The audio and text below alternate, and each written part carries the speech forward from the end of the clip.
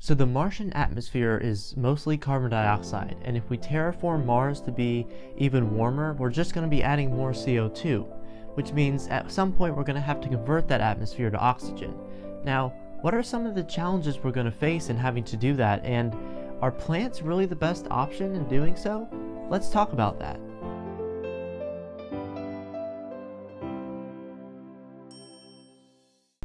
So first, let's talk about, well, the current Martian atmosphere.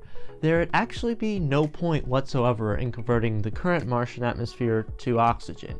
And the reason is, the Martian atmosphere has such a low pressure that if you were to put a plant or an animal on the surface, it wouldn't be able to breathe. It's only 0.6 kilopascals, meaning that it would almost act as if you went to the vacuum of space. All the atmosphere or all the gas would just spread out so much we'd have no ability to breathe whatsoever.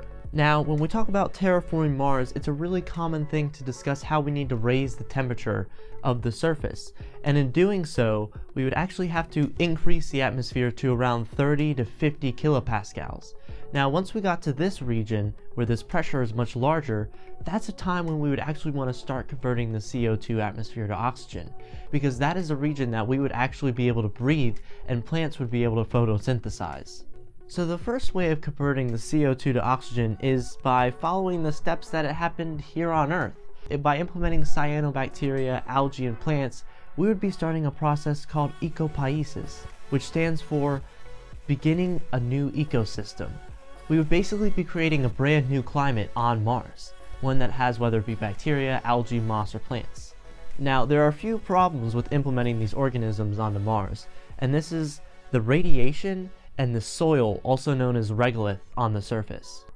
Now let's first talk about radiation. The Curiosity rover just a few years ago made a discovery that it experiences about 300 millisieverts, which is approximately 15 amount of times the exposure of radiation that a nuclear power plant worker is allowed to be exposed to. Now there's another problem. The Curiosity rover also had short periods of time where it experienced twice the amount of radiation as the average amount, just because of the lack of the magnetic shield and lack of atmosphere made it so that solar effects have a much greater effect on Mars than the same effects would have to us here on Earth in terms of radiation. It's also theorized that if we were able to increase the atmosphere and potentially add a magnetic shield as mentioned in previous videos, that would be able to bring the radiations down to a more manageable level. However, scientists here on Earth are still trying to understand how plants and photosynthetic organisms react to radiation. Even though at high enough radiations the DNA breaks down, we have been able to see, for examples in cases of Chernobyl or experiments that have been done on the ISS, how exactly these plants react to these high levels of radiation. But there are some that do manage it pretty well. However, the bigger problem with Mars is the soil, or the Martian regolith as it is commonly referred to. The Martian regolith hasn't really been known for finding a lot of nitrogen. And that's a pretty big issue, because here on Earth we have something called the nitrogen cycle. It's actually as valuable as the water cycle in terms of life as we know it. So the nitrogen cycle starts as N2, or nitrogen gas in the atmosphere, is broken down by different nitrogen fixing bacteria in the soil, and by doing so it turns N2 into ammonia, which then is converted to nitrite, goes to nitrate. Plants are then able to use nitrate to grow, and then when an animal consumes the plant itself converts that nitrate into, well, protein, something that we've all heard before. So by converting something that was once nitrogen gas through a series of bacteria and the plant itself, we can then find, well, protein, what we use to get energy. And then when animals pass away and decompose, that goes back into the soil and recreates this process. Now, nitrogen has actually been found on Mars. Just a few years ago, the Curiosity rover found nitric acid, which is kind of like nitrate, however it has an extra hydrogen atom. But the findings aren't as good as expected. The Phoenix lander about 10 years ago tried to do similar samples in a different location on Mars, and it wasn't able to find nitrogen. And it's not a good sign when we've been trying to track different regions of soil for many years and we only have a few cases of finding some. Which could be a problem, because if nitrogen is a really rare element, then the likelihood of us being able to easily create an ecosystem drastically goes down, because we won't have that nitrogen cycle, but rather we would have to manually fertilize an entire planet, which would be a very difficult task to do. However, some scientists do theorize that nitrogen can exist in larger molecules that aren't detectable by these experiments. So there is a plan of action for terraforming the surface, and this is what they want to do. So they want to start out first by implementing algae and cyanobacteria. This isn't going to start creating oxygen, but rather it's going to take these large boulders and break them down into gravel or a finer soil. Now once you do that, that actually allows for things such as moss to start to grow. And moss will start to create oxygen, but not at the rate that we want.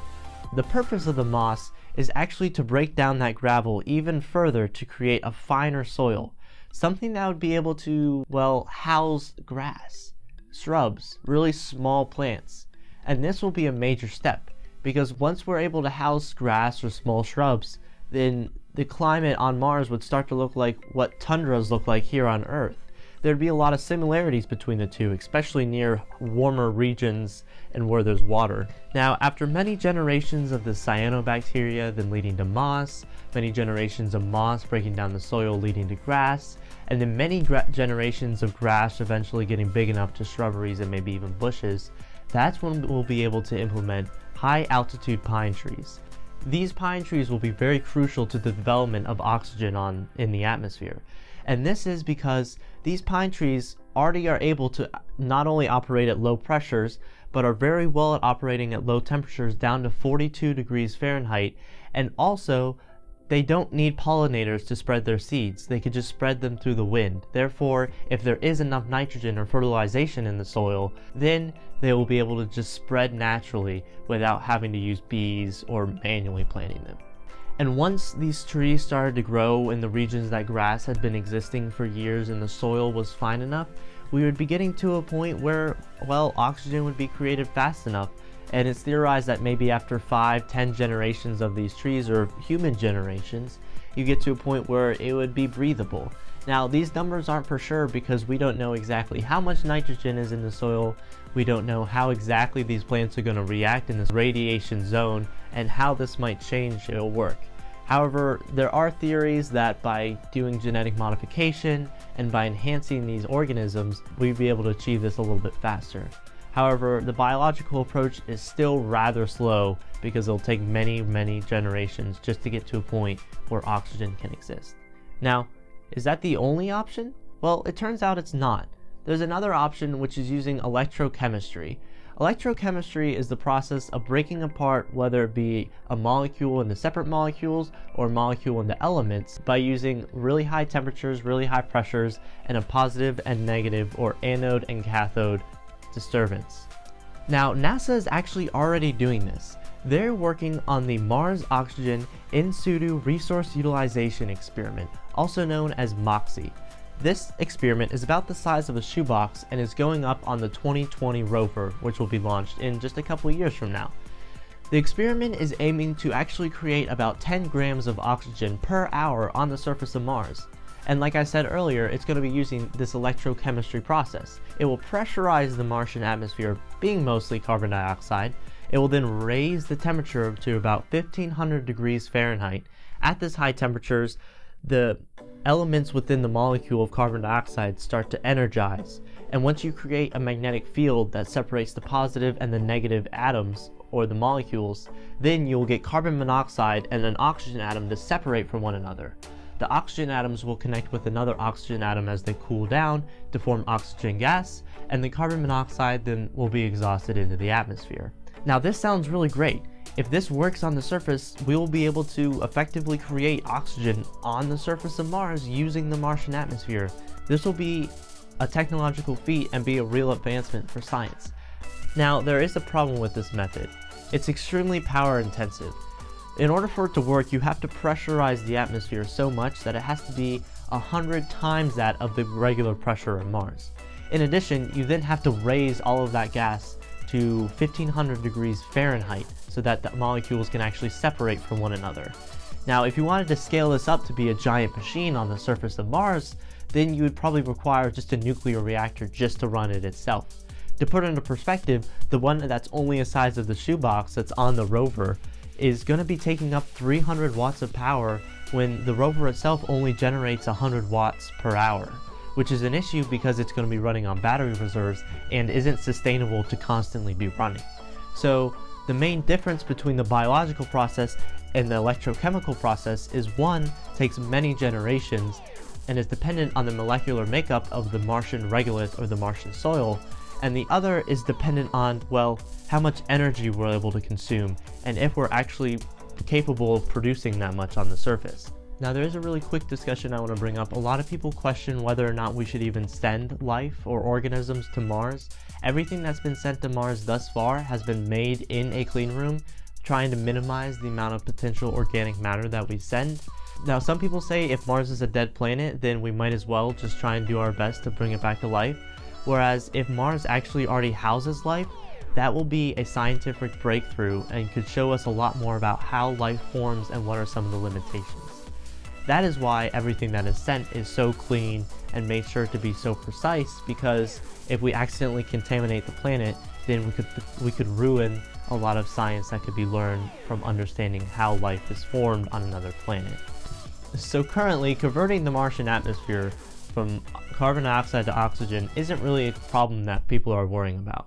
The main problem that people are worrying about today is whether or not we can send humans to Mars and if there's a reason of colonizing it.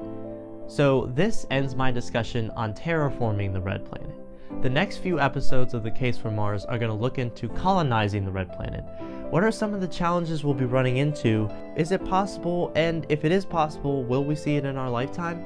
Thank you for watching, and I hope to see you in the next episode.